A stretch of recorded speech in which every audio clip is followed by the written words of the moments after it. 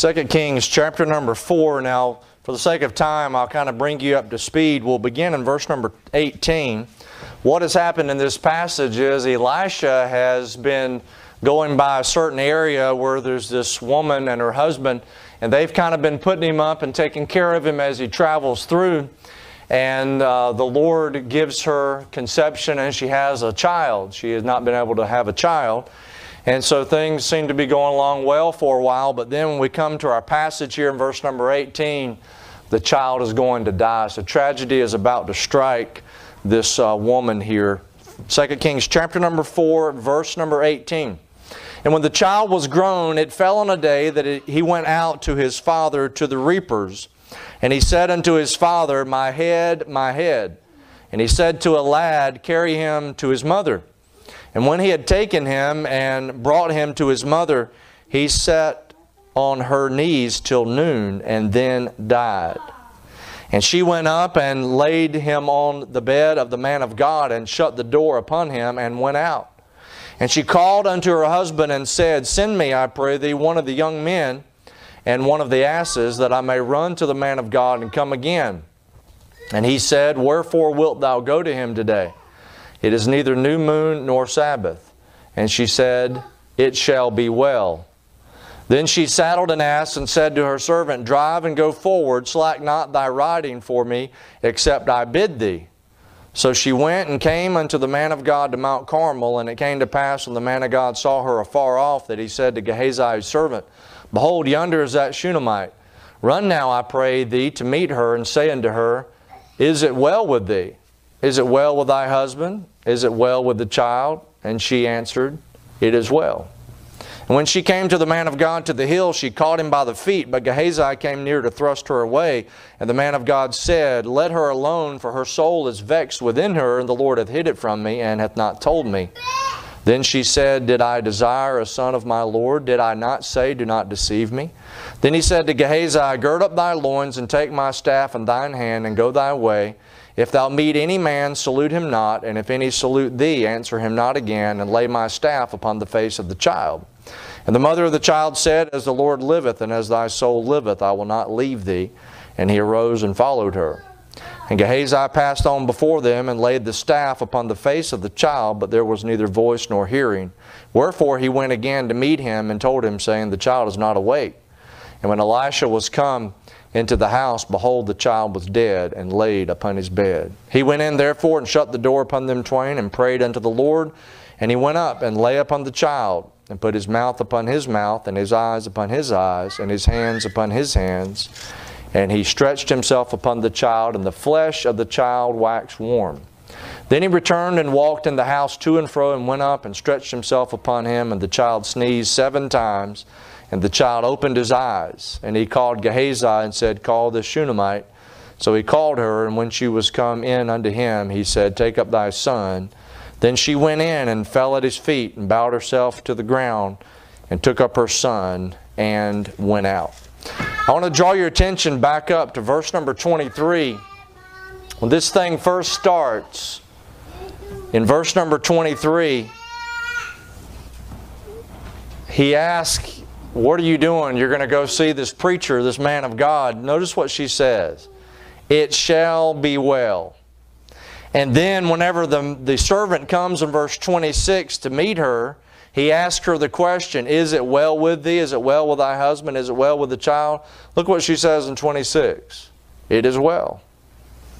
That's kind of where I want to go this morning, dealing with all the chaos in our society and all the trouble and everything that's going on, about the peace that God gives us in times of trouble. Let's pray. Lord, thank you for the Scriptures. Thank you for the reading of the Word of God. And I pray that this book may have an effect on our life. We thank you that your Word changes lives. And God, I pray that all of us would come under the hearing of the Word of God this morning, that it might help us, it might encourage us to direct our attention, our thoughts, our hearts toward Jesus Christ. We thank you for our Savior. We ask these things in His name. Amen. Amen. You may be seated. Our country literally is being ripped apart. Everybody knows I'm not here to give you news, but it's literally being ripped apart. But as Christians, we have a different fellowship. In other words, We are not supposed to be of this world. In other words, we are to be separated enough to where although we have to rub shoulders, we have to deal with things in society, we don't have to be shaken and disturbed and distraught by everything that's going on. I believe as Christians, we're able to say, no matter what the circumstances, no matter what the situation, we're able to say, it is well with my soul. And I think that peace that God gives is what the world is searching after. And they think, well, if we can just get everything contained, if we can all be healthy. Well, you know, there's a problem. Even if you're healthy today, you might not be healthy tomorrow. Even if you live 60, 70, let's say you live to be 102, you are going to die, and then what? You see, what's got everybody all out of whack whenever you have some type of virus and you have some type of threat to humanity is the gloom reality of there's a 100% death rate. And people who die without Jesus Christ have to face eternity without the forgiveness of sins. And without the forgiveness of sins, nobody can go to heaven. There is only a place reserved for them, as the Bible describes, as hell.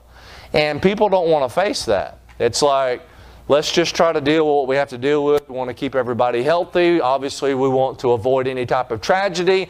I'm like the next guy. I like to be comfortable. I want my air conditioning. I want my belly full. I want a good night's sleep. I don't want to get sick.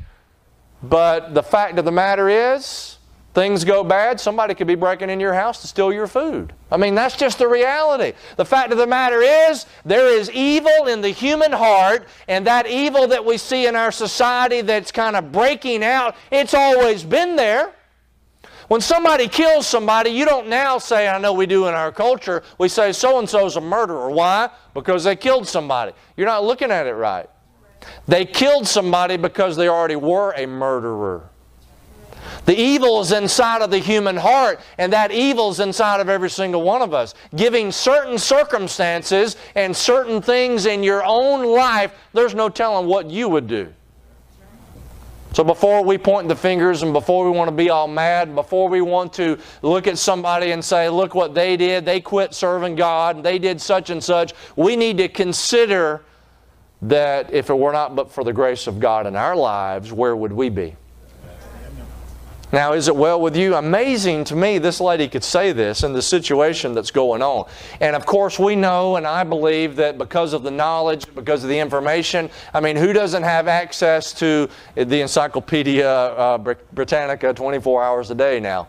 I mean, you just ask Siri, you ask Alexa, whatever the other woman's names are. They're always women's names for some reason. How come they don't say ask Jim? Or ask Bob, you know. Whatever happened to that? I say ask Jim. Jim says, what do you want? But the thing is, you know, everybody's got all this knowledge, all this information. And the Bible told us some things about this back in the book of Genesis. When everybody began to get together, God said, now there's nothing that they will not imagine that they will do.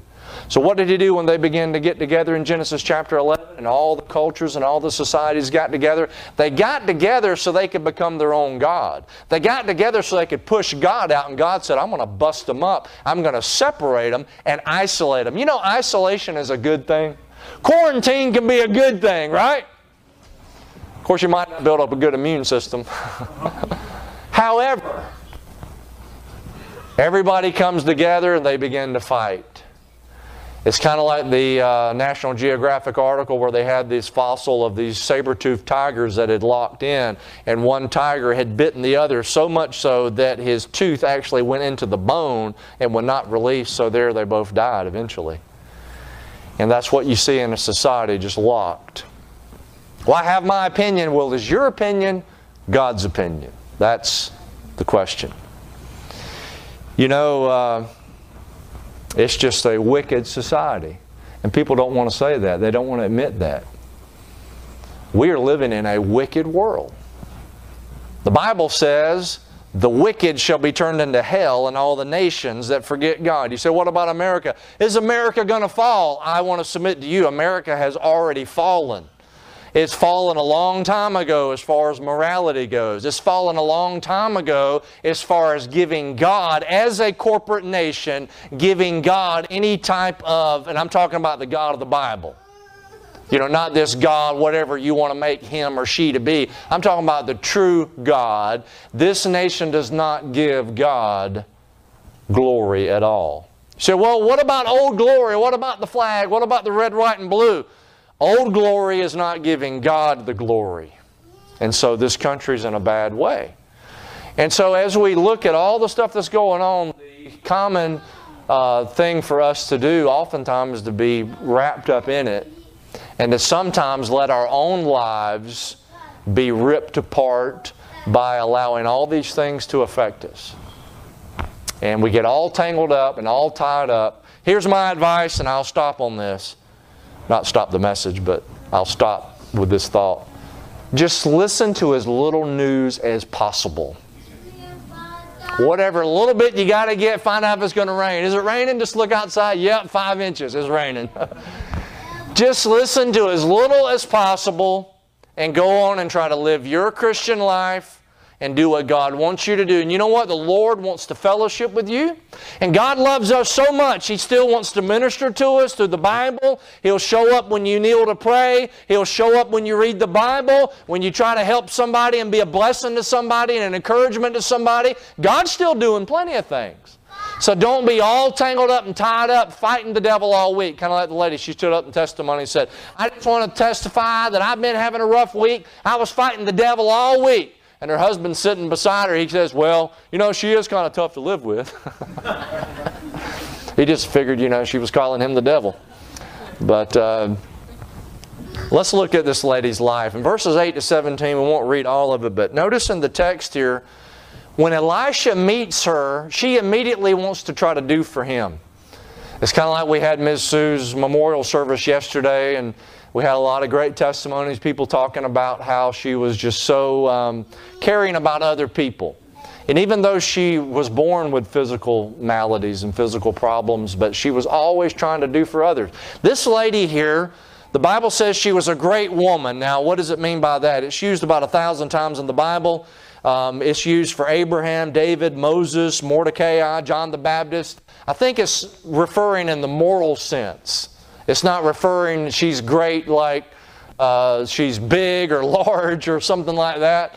I think the idea here is that she is a good person. And you notice Elijah's going by. She gets with her husband and says, look, let's make him a little room. Let's make a place where he can stay when he passes through. He's preaching here. He's a prophet. He's traveling from place to place. The idea of what they call a prophet's chamber back in the day, that's where this idea comes from. And so they do that. And then Elisha says in verse 13, say now unto her, behold, thou hast been careful for us with all this care. What is to be done for thee? Wouldest thou be spoken for to the king or to the captain of the host? You see, Elisha knew the king personally. Elisha had connections. He possibly could do some things, pull some strings, and maybe get her some things that she might need. And what does she say? Look at the next verse. The last part of verse 13. She answered, I dwell among mine own people. In other words, I don't need anything. Here's the first thing I want to say about this lady. She's satisfied. She can say it is well, but she could also look back and say it was well. This is before she ever has a child.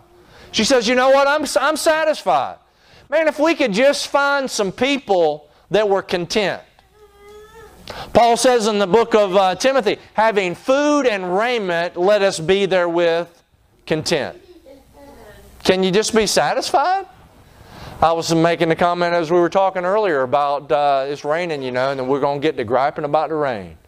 Man, it's Noah's flood out there. I just can't believe all this rain. My grass is growing. And grass doesn't grow. I can watch it grow. It's like...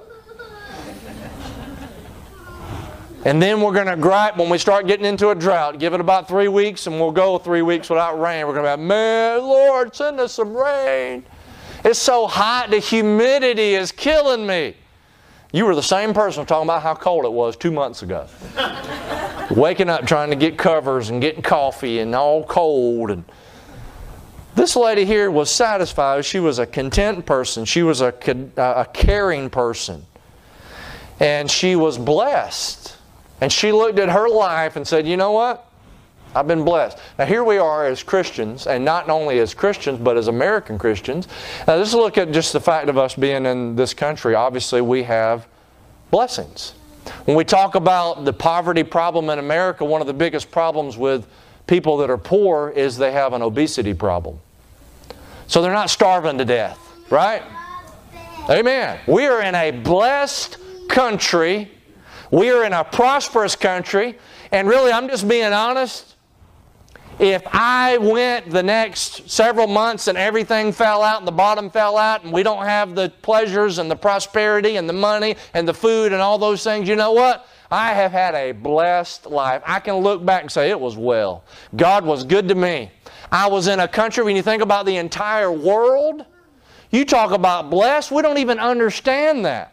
We come in here, we sit on our padded pews, we soak in our nice air conditioning, we get in our nice cars, we go to our nice homes, we eat our nice meals, we have our nice medical facilities and attention, whatever we need. We don't even realize, comparatively speaking with the rest of the world, how blessed we are just physically. And then think about your Christian life. If you are saved, you know what that means? That means you're not going to hell. That means your sins have been absolved. They've been forgiven by the blood of Christ. That means He has forgiven you your trespasses. He's adopted you into His family. Your name's in the Lamb's Book of Life. He's got a place reserved for you. That's what He said. I go to prepare a place for you, John 14. Not only are you not going to hell to pay for your sins because Jesus did, now you're going to heaven when you die. The worst thing that can happen for you is that you die, but then you go to heaven. I mean, you think about blessed. And not only that, the Lord gave us His Word, His Bible. King James Bible, that is.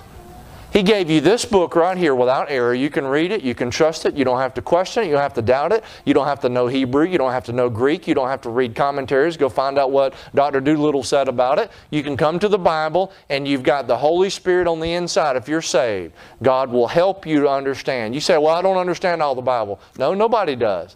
One old preacher said if you understood everything in the Bible, you would know just somebody just as dumb as you wrote it. Right?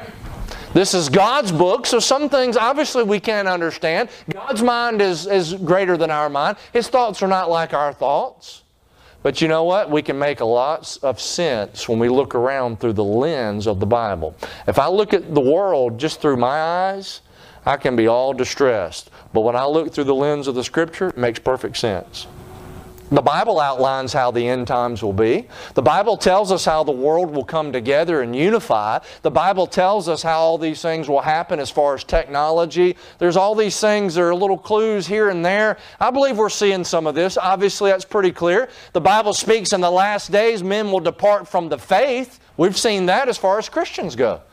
Giving heed to seducing spirits and doctrines of devils. He says over in Timothy, perilous times will come. Men will be lovers of their own selves, lovers of pleasures more than lovers of God.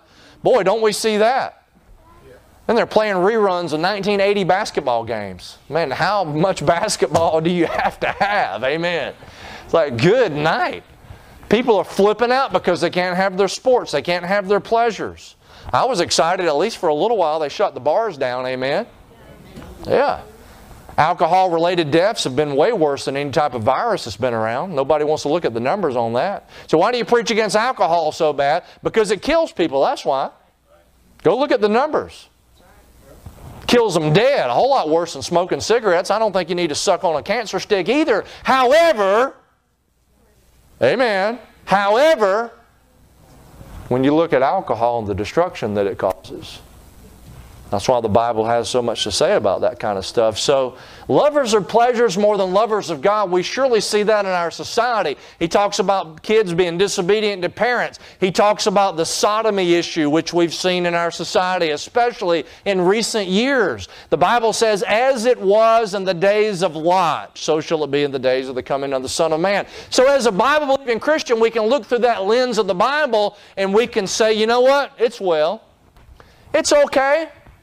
We can see from Scripture and we can understand how we're supposed to react. Unfortunately, a lot of Christians are just reactionary. You know what the church typically does? And when you study American history and church history, and you kind of put them side by side, you see the very same thing. You will see how the church responded, and how the church obviously responded during the revolutionary days. You see some things there. Obviously, you see the church issue dealing with slavery. You see how the church responded during the Prohibition days, during the abortion days, during the whole sodomy issue that I mentioned. The church there's always a response to that. And that's oftentimes how people are. Instead, what we need to do, we need to always look through the lens of the Bible. So when we see it real clear for what it is. People are acting out, they're doing things that is in their nature to do. It's the natural course of things. It is well. How are things going in the world? People say, how's the world treating you? Well, the world ain't treating me too good, but the Lord's treating me good. Amen. Amen. So she was satisfied. She said it was well. She could look back in the past and say, you know what? I have everything I need. Elisha, you don't have to pull any strings. You don't have to get, anything. I'm good. I just want to be a blessing to somebody. And then Gehazi tells Elisha, she doesn't have any children. So Elisha goes and tells her, God's going to give you a child. And she has that child. And of course, we know tragedy comes. The child gets old and he has some type of heat stroke. That's back in the days where kids used to work. Amen? Uh-oh, you said, I'm going to get on to young people. Yeah, amen.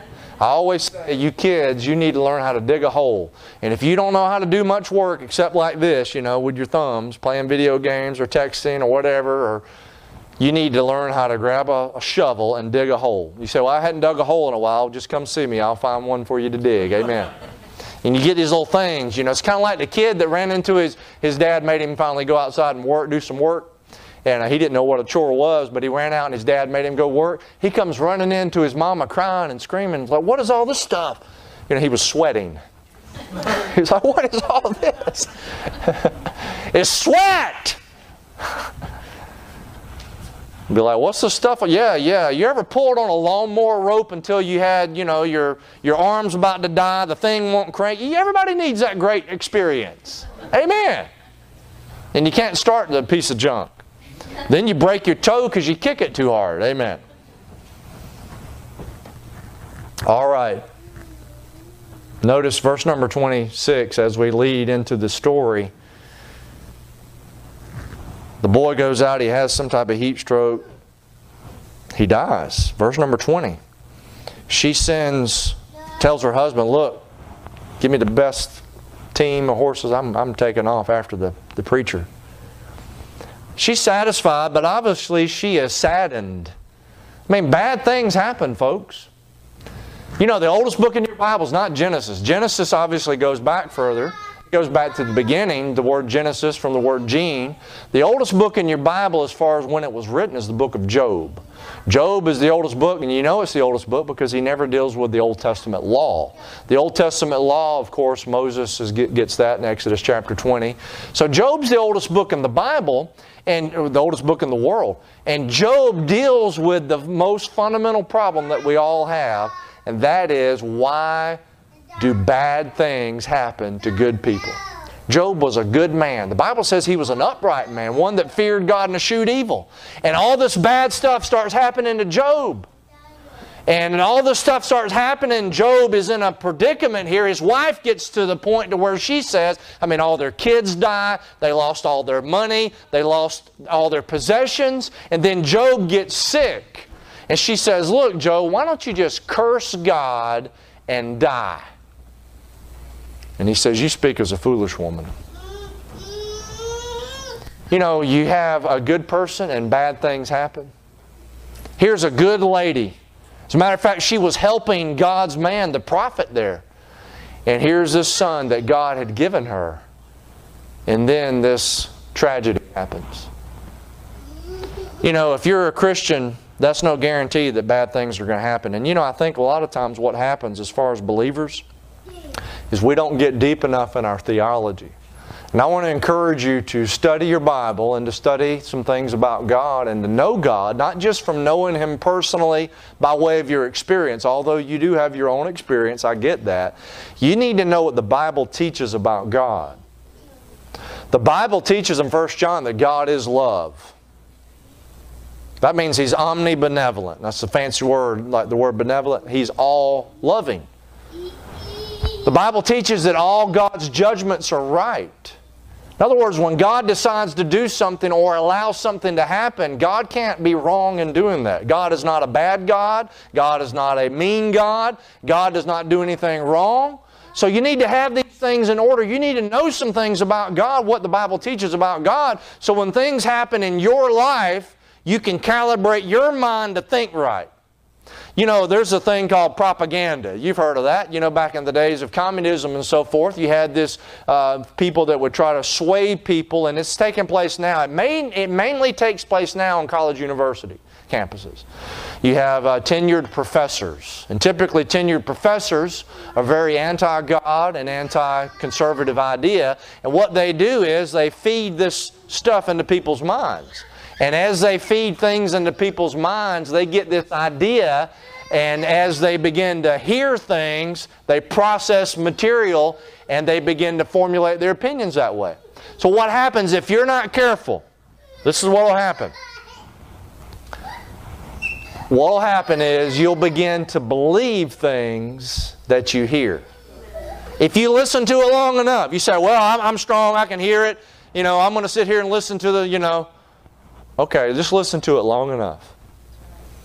24 hours a day, if somebody said, God is mean, God is harming you, God did not do you right, God didn't treat you right, you deserve better, look at so-and-so. You know, if you heard that 24 hours a day, eventually you're going to at least maybe say, I wonder if that is right.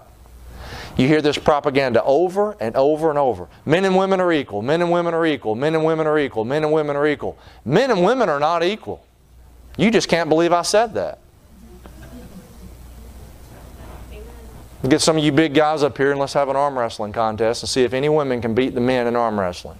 And then let's get the women up here that have had kids and see if any men can beat women in having children. Men and women are not equal. They're not made the same. God did not make you the same. And therefore, but see, you get this stuff in your head. All men are created equal. All men are created equal. All men, that's not in the Bible. It's not biblical. Some people are smarter than others. You ever knew somebody that was smarter than you? Of course not.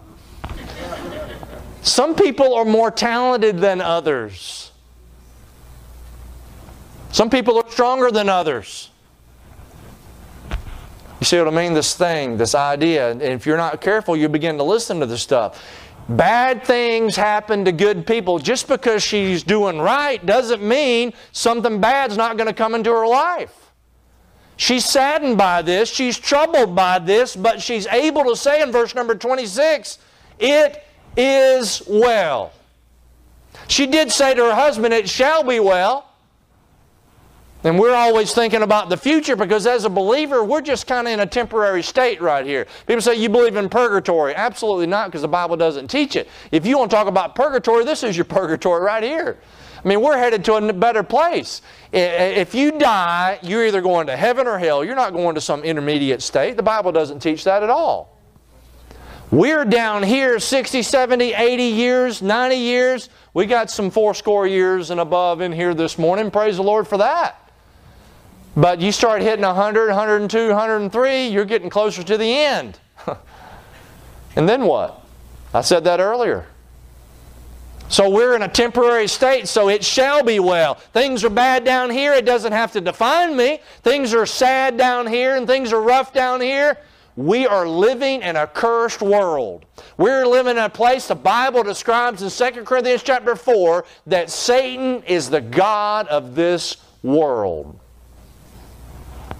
So you have to keep that in perspective. There's a thing out, a virus out called the sin virus, and it's infected everybody, and people do things that are wrong, and they do things that are bad because of that. And so do you, so do I. Bad things happen. And the Lord allows bad things to happen. The story's not finished being written yet. And the Lord understands these things. Think about Jesus Christ. When He died on the cross, He experienced suffering. God the Father turned from Him and laid all the sin of the world and punished His Son, Jesus Christ. Remember what Jesus prayed in the Garden of Gethsemane? He said, Father, if there's any way to take this cup from me, Then he said, nevertheless, not my will, but thy will be done. And God punished Jesus Christ and allowed that suffering to take place on Jesus Christ. So God understands the fact of trouble, but notice her faith in trouble. She could say it as well. It's been a blessing for me as a pastor to be around some of you and to watch you go through things. A little piece of me, I think, goes every time we lose a church member, when someone passes on and goes to heaven. There's a piece that hurts, because you love that person, you pray for that person, and you see them grow and you see them mature in the faith and different things, and then they're gone. Their seat's empty now. They're not here. And they've gone on. And maybe you're not as close to them as the pastor. Sometimes I get kind of close to everybody in a sense. And so it's a little piece of you that seems to go each time. But one blessing that I've seen as I've watched the saints go on is on many occasions being there, either days or hours before they pass, and be able to hear some testimony come from them where they say, I'm ready to go be with the Lord. I've had them tell me that, I know I'm saved. I know I'm ready to go to heaven. And to see that peace on that saint of God, or to maybe watch loved ones, some of you in here, and watch you as you've seen your loved one and be able to say, it's okay. It is well. It is well. Because when you love somebody and you know they're going to heaven, you don't want them laying there in pain, or you don't want them laying there not able to get up again. And you want what's best for them. And what's best for them is to depart and be with Christ, which is far better. And to be able to see that from some of you is an encouragement to me. She was able to say it as well. She had faith. Notice finally, she was not only satisfied and she was saddened, but she was secure. Verse number 23, she told her husband when she get ready to leave, she said, it shall be well. Prophetic faith. She knew God had a plan. God had given her a son for a reason. I'd like to kind of defer back to Abraham's story. You know the story how God gave Abraham a son in his old age, Abraham and Sarah. And He said, I'm going to give you a son. And from that son, from Sarah, I'm going to give him a son, and him a son, and him a son. It's going to be like the stars of the heaven from multitude. A whole nation of people. You believe that, Abraham? Abraham said, yeah, I believe it. Well, God finally did give him a son. His name was Isaac. And in Genesis chapter 22, God said, I want you to take your son, thine only son whom thou lovest, take him up on top of one of these mountains, and I want you to offer him for a sacrifice. The Bible doesn't say anywhere in the Old Testament or the New Testament that Abraham hesitated or doubted or questioned God. Why? Well, the Bible gives us a little bit of indication as to why Abraham had such great faith. In the book of Hebrews, the Bible says that he accounted that God was able to raise him from the dead, from whence also he received him in a figure. He's thinking, you know what? Sarah was 90 years old. I was 99 years old. We couldn't have kids. It was past that time. God gave us a child from a dead womb. So if God wants me to kill this child, that means, and He's already told me He's going to give him a son and make a great nation, that means God's going to raise him back up from the dead. That's the only explanation. So God, you said it, I'll do it. That's faith. And I believe she had a very similar faith. God had given her that child, and she was looking not at the problem, she was looking at the prophet, Elisha. And she went to that prophet, and she's like, I told you don't deceive me. Why did this happen? She was secure in her faith. This is where I want to go with this, and we'll be done. She had peaceful faith, not just prophetic faith. Look, I don't know what the next few months and years may hold. I don't know how much, and I said this in our earlier service, and I'll say it to some of you, and you can like it or not like it. Some of you are more passionate and concerned about your liberties than you are your Christian faith. And I'm an American too. I don't want to give up my liberties. But God doesn't cease to be God just because people aren't free anymore.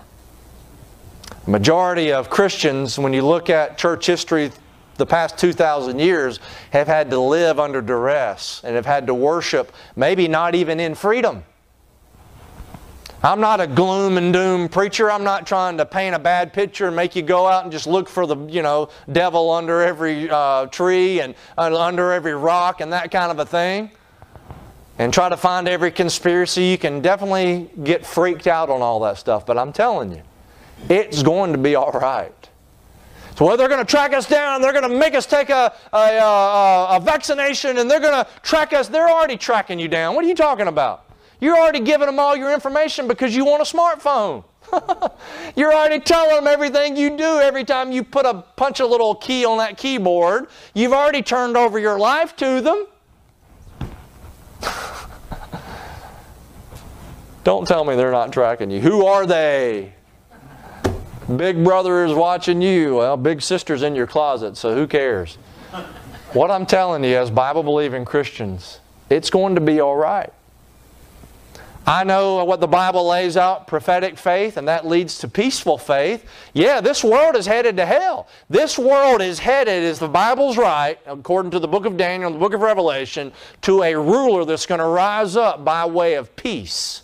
And he's going to bring these kings underneath his authority. There will be a 10-kingdom type of situation to where they will give their power and control to this man. There's going to be a little bit of opposition from the people of the East. Go figure, amen. Modern day. There's going to be some opposition from the people of the East, and there will be a battle that will take place. But in the end, what will take place will be the whole world worshiping this man and following him as the son of perdition, the son of the devil himself. That's where this world is headed. Now, prior to the Antichrist and the mark of the beast and all these things you've heard about, is the rapture of the church, when Jesus Christ returns to take us home to heaven. And it's prophesied, of course, in John 14. He said, if I go to prepare a place, I will come again and receive you unto myself. Paul said, looking for that blessed hope and the glorious appearing of the great God and our Savior.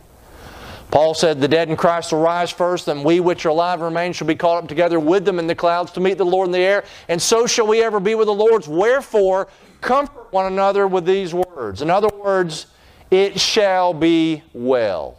So, preacher, they took all my assets. They froze my bank account. If they wanted your money, they could just hit a couple of strokes, whoever they are, whoever they is, and they can take all your money. They could turn your car off as you're going down the road, I guess. I don't know. Man, don't you like those old cars? I used to have an old truck, and you know, if you wanted to, you could take the battery out after you crank it up. Now, your battery only lasts about 2 years, and if your battery shuts off, the whole car shuts off. And nobody can work on anything anymore now anyway. You got to have a computer. So, you get all stressed out, you get all worried about the scenarios that can be painted. Here's the fact of the matter. The fact of the matter, as dark as it is outside, it's going to get darker.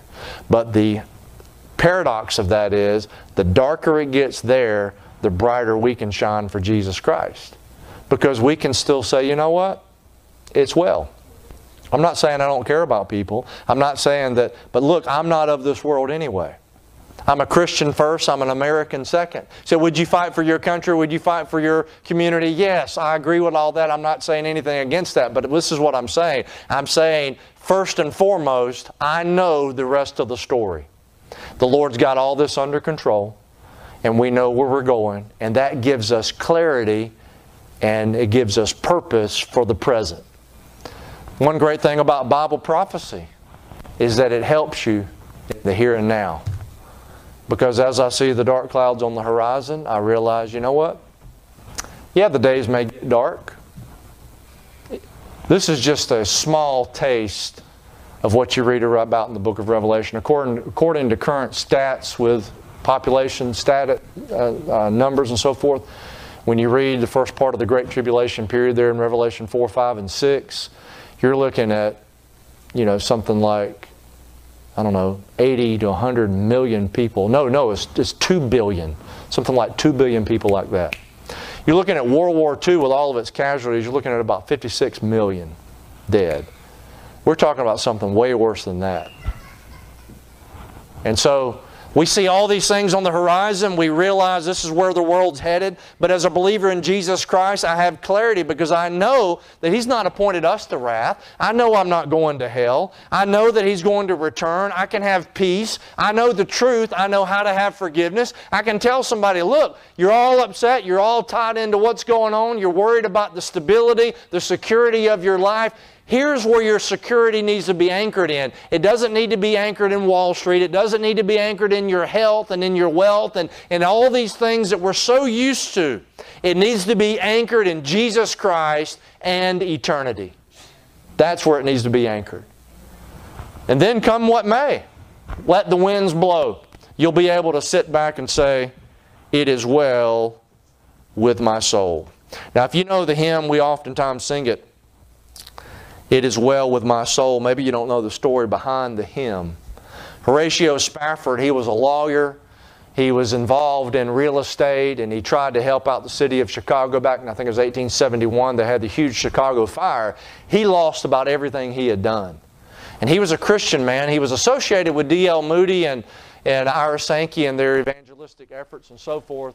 And he was a very, very good man as far as helping out community. But he lost nearly everything in that fire in 1871. And then, like 2 years prior to that, I think, he had lost a son. His son had died. So all this stuff had happened with that Chicago fire. I'm sure you've heard about that in history. And he needed a break, and Moody and Sankey were having revivals overseas in Europe, so he wanted to go on a trip and maybe assist them with their mission work and revival campaigns. So he went ahead and sent his wife, because he got held back on business. He sent his wife and daughters with them, with her. And then he got the news that the ship that they were on had been struck by another vessel. And the word came back from his wife. The 4 daughters were gone, obviously. She just said, "Saved alone." It was just her. She's the only one alive. He's already lost everything, already lost his son. He's trying to take a break, trying to help out the preacher. All this tragedy happens. So as quick as he can, he goes overseas to go to London to be with his wife. And he gets with the captain and talks to the captain. And the captain tells him when they're getting close to the spot where the ship went down and where his daughters died. And that's when he penned the words that we're so familiar with. "When peace like a river attendeth my way, when sorrows like sea billows roll, whatever my lot thou hast taught me to say, it is well with my soul." Right at the spot where his daughters had went down. And he went on to write that hymn, which we sing and get such a blessing out of today. And we're able to say, in the face of tragedy, in the face of chaos, in the face of confusion, as a believer in Jesus Christ, we're able to say, "It's well with my soul." Christian, I don't care what happens in your life, you're anchored in Him. And you're secure in Jesus Christ. Don't let the devil pull you sideways, turn you around, and confuse you to where you are anchored in the things of this life. It's so easy to be sidetracked, especially in the times in which we live. Can you say it as well? If you've never trusted Jesus as your personal Savior, it is not well with you. You might think it is, you might have some temporary relief, but eternity is not going to be a good end for you. The best thing you can do is make it well. You say, "How do I do that? Do I join a church? Do I get baptized?" No, it's not about all that. It's about putting your faith in what Jesus Christ has already done. He died on the cross for your sins. He was buried. He rose again from the dead. He made the atonement, the sacrifice for your sins. All you have to do is have faith and put your faith in Christ. The Bible says, "As many as received Him, to them gave He power to become the sons of God."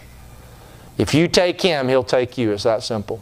The Bible says, "Believe on the Lord Jesus Christ, and thou shalt be saved." It can be well with your soul if you'll put your faith in Jesus. Just like that.